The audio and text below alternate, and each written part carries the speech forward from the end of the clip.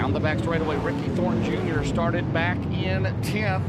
And right now, bidding for a top 5. Right now, he runs in 5th. In fact, he will go to 4th. And here comes RTJ. Here comes RTJ. Sporting that Midwest Sheepman DeLorean spoiler. He is there down the back straightaway from 10th. Going for the lead. Davenport has been unchallenged this entire race. That was close. Will we have a new leader off of turn 4? And Davenport the crossover at the line. Half a car lead. JD, 7 to go, Dustin. We got a race in Wheatland. Yes, we do. Sands are quickly running out of the hourglass into turns 3 and 4 for the final time.